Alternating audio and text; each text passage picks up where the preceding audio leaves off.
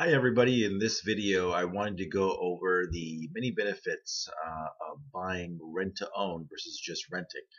And so I want to give you 10 points, 10 reasons why buying rent to own is smarter than just renting, and I think that you'll find these valuable. The first one is that there's no credit check. When we sell our properties rent to own, there's absolutely no credit check. So if you've had foreclosures, if you have collections, tax liens, late payments, whatever, bankruptcy, doesn't matter because we're not going to check your credit in the first place. So this gives you time to fix your credit. If you pick a lease term anywhere typically from 1 to 5 years, 2 or 3 years being the average, this gives you time to fix your credit, and that way when you do eventually go to exercise your option to buy, you can go to the bank with better credit, higher credit score, which means you'll save money on the interest rate. You'll lower down your interest rate, and you'll just be in better shape, and you'll have a better shot of qualifying. The second reason is that you get to lock in your price in today's affordable real estate market. So, in 2008, when the crash started happening, homes were at their highest. Now they're really, really low.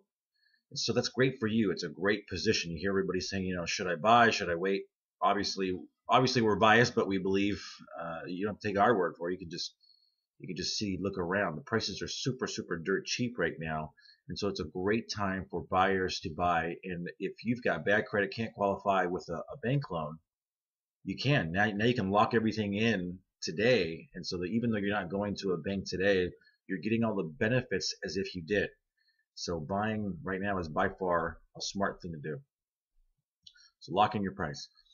Number three, it allows you time to save up for your ultimate down payment over time. So if you get a lease term, for example, of 2 or 3 years, this gives you 2 or 3 years to save. Every single month, you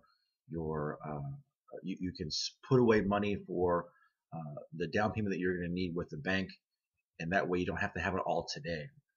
Just gives you time. You're buying yourself time, but you're locking in the low price today, the terms.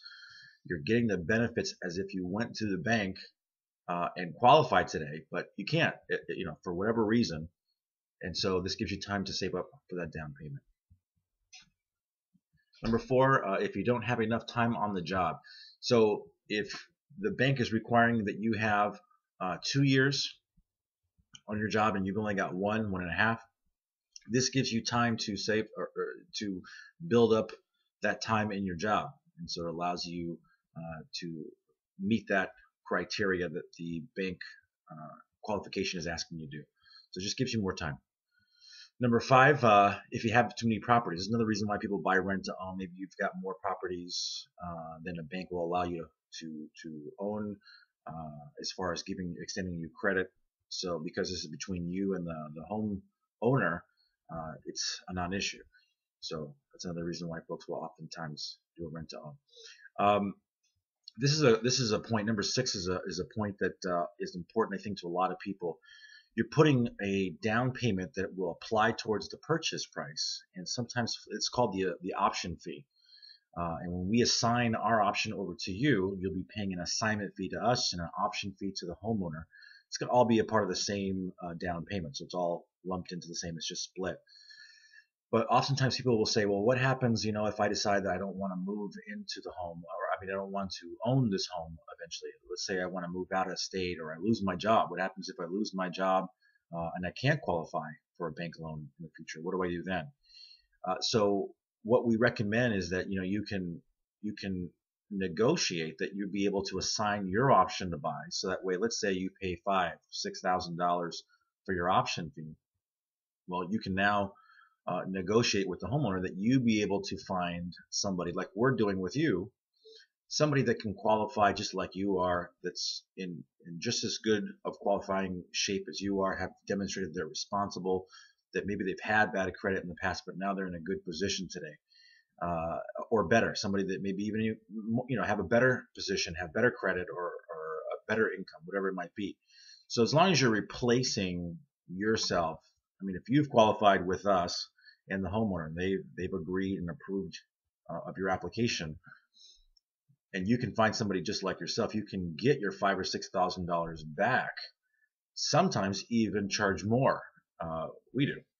So, that gives you an easy exit strategy in case you run into challenges where you can't qualify for the loan in the future when you thought you could. So let's say you put a 2-year term into the agreement, but in 2 years you lose your job, or you decide you don't like the area, or whatever reason, you can sell your option and get your money back, and sometimes even more. So you can negotiate that as well. That's a great. I think it's the best security.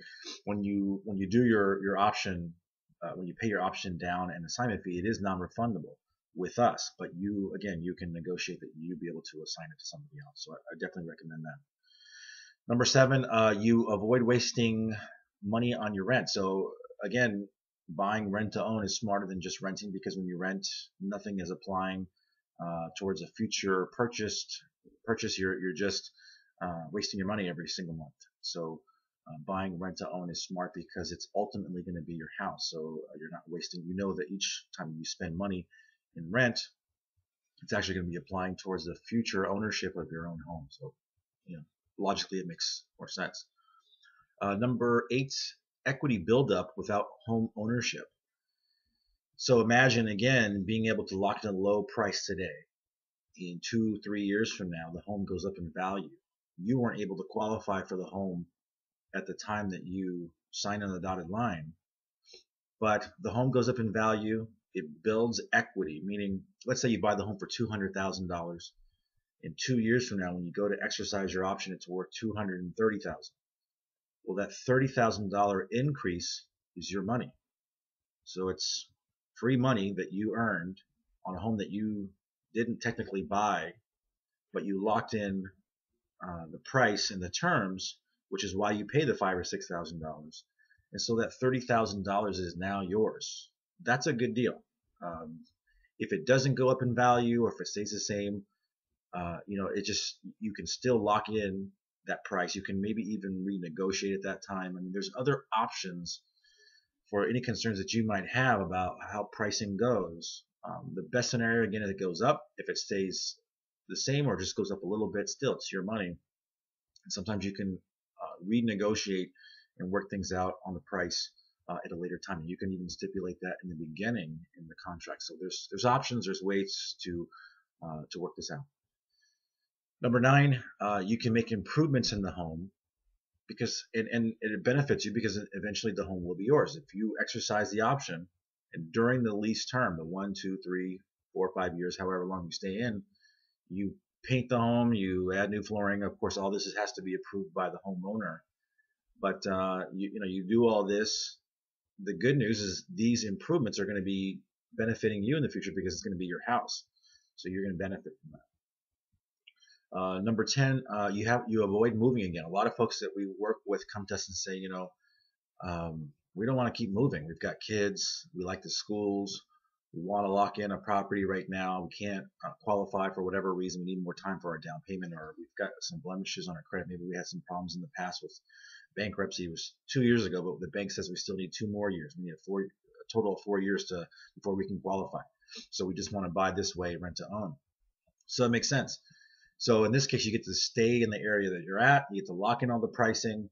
You're basically getting all the benefits that you would had you been able to qualify, no problem with the bank from day one, but without having to do that, and with less of a down, less restrictive requirements, which are getting worse and worse in today's market because of all of the subprime loans that fell apart.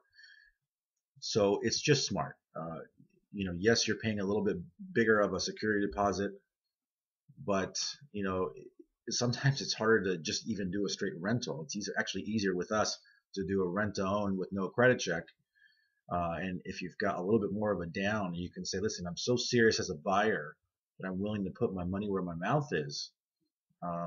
That's huge. And that helps you just avoid all the pain and suffering of renting every single month, knowing that you're throwing away your money, essentially, and you're not getting any closer to home ownership, and you're just wasting years of your life renting and not getting any closer to building equity and building your own financial wealth.